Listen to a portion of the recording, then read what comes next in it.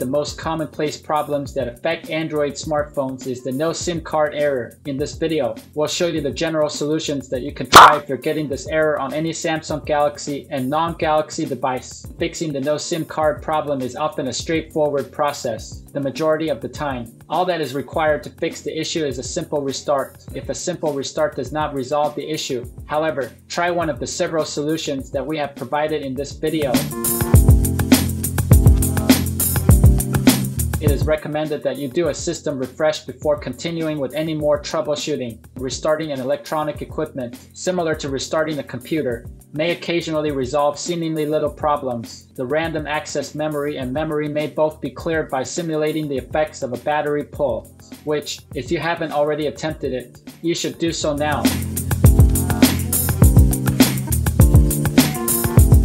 This other simple troubleshooting step is an effective way to fix problems. First, you want to remove the SIM card, then afterwards, you want to reinsert it properly. Turn off your Samsung Galaxy device. This is important. Inserting a SIM while the device is on may result to corrupted data. With your phone screen facing you, remove the card tray. You can use the insertion removal tool or a paperclip to unlock the tray by inserting it into the provided slot. This small hole should be visible on the top part of your device. Remove the SIM card from the tray.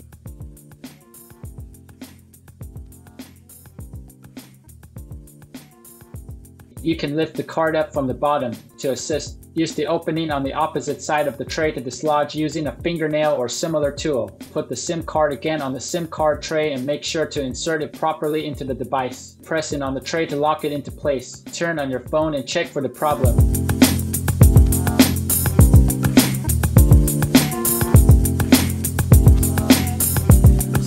In the event that there is an issue with the SIM card itself, it is also a good idea to replace the card in question. You might also try inserting it into a different phone that is compatible with it to see whether or not it is malfunctioning. A phone that is compatible with your existing network is one that can communicate with it. If the second phone you try to use with your SIM card does not identify it, this indicates that the card could have a problem and has to be replaced. Before installing it, you should attempt to clean the gold contacts on it. Sometimes dirt or dust might get in the way of these metallic connections, which can ultimately result in connection issues.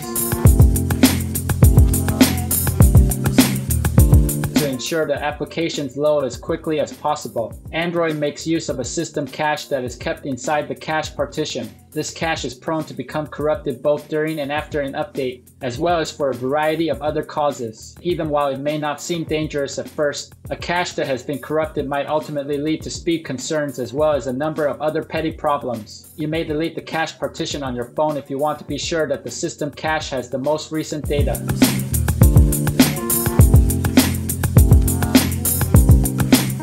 If you are still having issues with it after this, you should try resetting all of the network settings. This is a critical step in the troubleshooting process for any network-related issues that may be occurring on a Galaxy device. The following is a list of the actions that you need to take from the home screen. Swipe up on an empty spot to open the apps tray.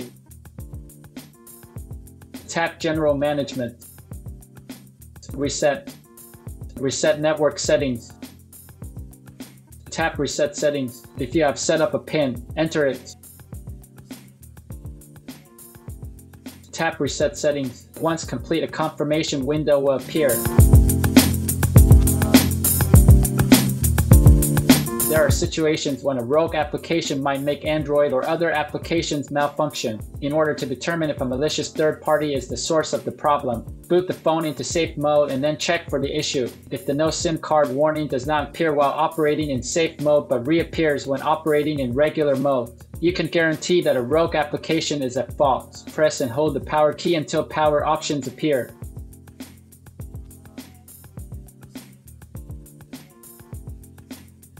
Tap and hold power off option until safe mode option appear.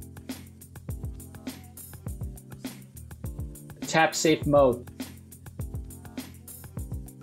Wait for the device to finish restart. Safe mode will display in the bottom left corner of the screen.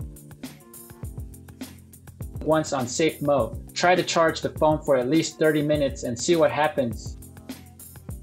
In and of itself, Safe mode is not a solution to the problem. It is more of a tool that may assist you in determining whether or not a problematic application is the root of the issue on an Android device. Therefore, if the phone recognizes your SIM card properly in safe mode but not in any other mode, you may presume that the issue is caused by a third-party program that has been loaded on the device.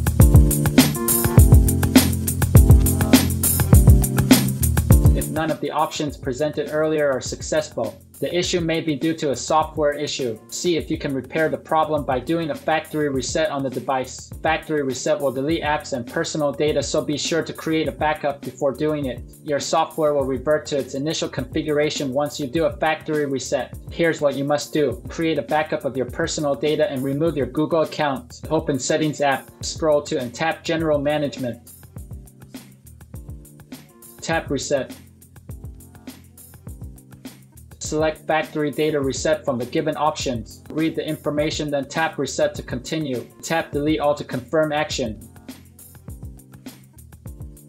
That's it. If you think that this video is helpful, we would appreciate it if you can leave a like, subscribe to our channel, or share this video to your friends. This can greatly help in making sure that Google's algorithm can find and recommend this video to others.